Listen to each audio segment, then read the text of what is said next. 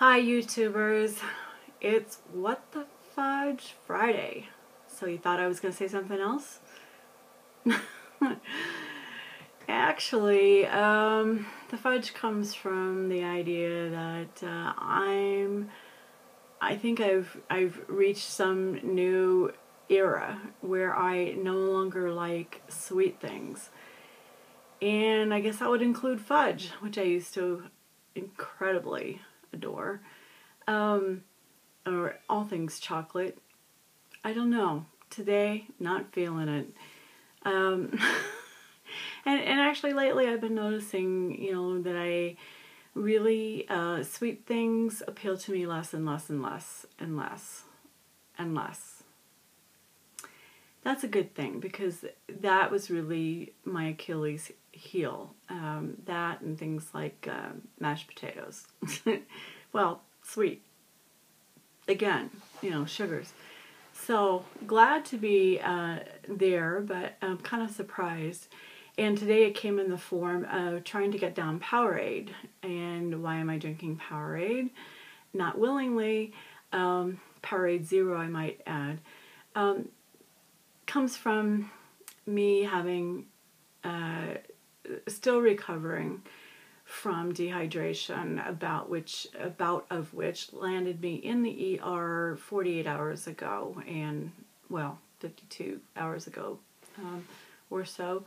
And I'm still recuperating from that amazingly. Last 48 hours of being home, I have been mainly me sleeping and trying to get some fluids down. Not doing too well at getting the fluids down, and I really need to. I've got my thing of water, and you can see how much left I have to do, although I don't have to do the whole thing because I have had Powerade and also protein shake. By the way, the Mango Peach Isopure, and I would imagine this is true of most Isopure protein shakes that are from the powders, that are the 50 gram of protein ones. The Mango Peach one, at any rate, has more electrolytes in it, way more electrolytes in it than the Powerade Zero, and I didn't realize this until after I'd sent my husband to the store to get this on the recommendation of the surgeon's office, the nurse that I spoke to today, in desperation of what do I do? Does it really take this long to bounce back after dehydration? And she says yes, it does. And so she said go get some Powerade Zero. So off he went very quickly to get that. Oh man, the taste, to me, so sweet. He got the mixed berry variety, the sucralose in it. Just, I don't care what you would have sweetened it with, it was so sweet. I don't think I could have taken it with anything.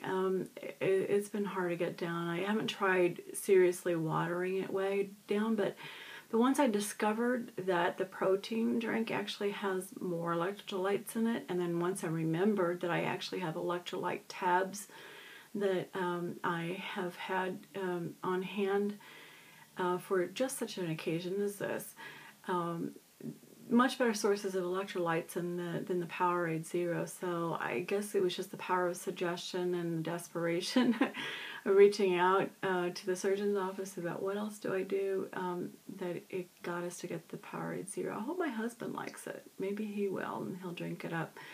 If not, it'll be part of a giveaway. And I bet that there's somebody out there who especially pre-op in those liquid diets or whatever, who would love the Powerade. Because you still have a sweet tooth, maybe. I'm sure it's delightfully, wonderfully flavored for somebody. The other thing, just to show you where my taste buds are, I've been trying the Quest bars, the brownie one and the chocolate chip cookie dough one. I can't take more than a bite of either at a time, a day, because of the sweetness of them. I bought this whole big box of these two mixed together. 24 Hour Fitness had a sale on. It was like $19. It was actually ended up being $17, I guess, with the discounts that I had for a box of 12 of them, and I don't know how that compares anywhere else, but seemed to be a big percentage off of their regular price, so I thought I'd go for it because the Quest bars have been talked about so much by so many people. I guess my taste buds have just gone some other direction entirely because these things don't taste that good to me. I'm wondering if anything sweet tastes that good to me, because I actually haven't been eating hardly anything sweet. Hard to think. What have I been eating that might even border on sweet? I can't even think what it would be. So, okay, this is week 11 plus 1 day after surgery. I had surgery August 1st, and in that time period, today my weight was 212. I think that's kind of an artificial number because I'm definitely retaining fluids.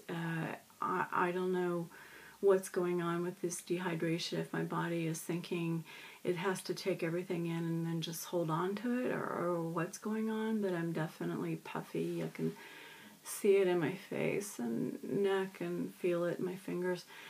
But the first 24 hours, or the morning after I was in the ER, I showed a 4-pound weight gain. I don't think that happens in 24 hours, when, especially the day before, I had fewer than 500 calories thanks to being in the ER much of the time. So yeah, that's gotta be fluids. So today I'm back to 212, which is where I was 3 days ago, prior to the whole fiasco in the ER. I suspect, in the next day or two it'll drop another pound or two, but today's weight is what counts. So total lost, I don't know what this is over last week. I suspect it's probably my usual 2 pounds. I know that 2 weeks ago I weighed 216, so 4 pounds in the last 2 weeks. But since the date of surgery on August 1st, 11 weeks ago, plus 1 day, that is a 31-pound loss. So just shy of an average of 3 pounds a week. Better. It's still beating my 2 pound a week average that I want to maintain overall. So I'm happy about that. And honestly, as I keep saying this, I'm putting out their scale weights because I know people pay attention to that.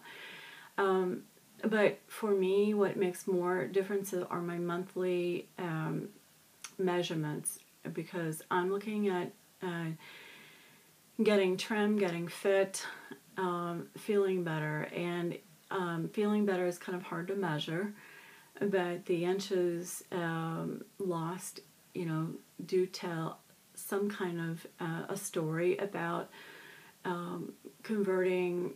I don't know if you necessarily convert fat to muscle. I don't know how that happens exactly, but building up the muscle, getting, reducing the fat, that's where I want to go, and overall just feeling better, as I've said. So that's kind of the 11 week and 1 day stats. What I want to touch on again, though, is the dehydration, because it's so important. Please, please, please drink the fluids like they tell you to. I've been told 64-ounce minimum, which is why I have my water bottle. It is so hard to get it down for some of us. I know that. I mean, look at what I've got to do the rest of the day. I'm estimating, it looks like maybe I've had 12 ounces out of this thing. No, maybe more, 15. And then another 10 to the protein shake, and then another 4 to the Powerade, because that's all I could get in. I've got a long ways to go today. I guess I'm going to stay up late till I can do it, because I don't want to be back in the ER. So what has dehydration done to me? Flat out exhaustion. I've actually been sleeping most of the last 48 hours. I got up this morning, I took a shower, got dressed, which is why I am dressed now, and that wiped me out. After the shower and getting dressed, just dragging myself to the kitchen to try to have something before I went to work, I was exhausted and I couldn't get out the front door. So another day lost from work. Don't want to do that. Really exhausted. And I've been talking about exhaustion for some time now, and it's finally dawned on me that now that we've ruled out thyroid and vitamins and a lot of other stuff, perhaps it's been the dehydration all along. I know I've been under the 60 ounces for some time now. Tuesday, the day before I went into the ER, I'd only had 36 ounces of water and plus maybe 10 ounces of the protein shake. Not enough, especially when you're going into the gym to work out. So get it in. It's going to affect you in so many ways. I noticed that I realized that I'm going into that time period where everybody loses hair. But it was coming out in clumps the other day for sure when I was in the ER.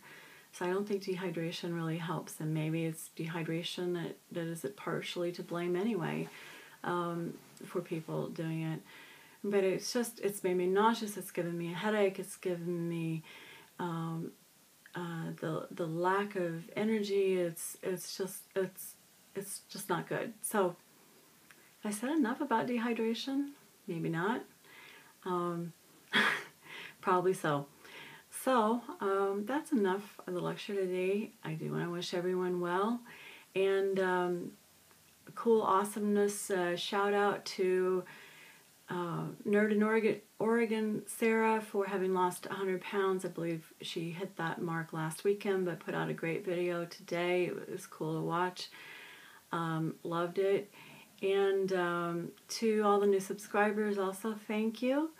And to people who are commenting, I really appreciate it. I am not able to leave comments back that actually reply to the reply very well unless I use my computer, and I'm only at that, like once a week. So I'm a little slow on getting replies back, but I really appreciate your comments, and that is so cool.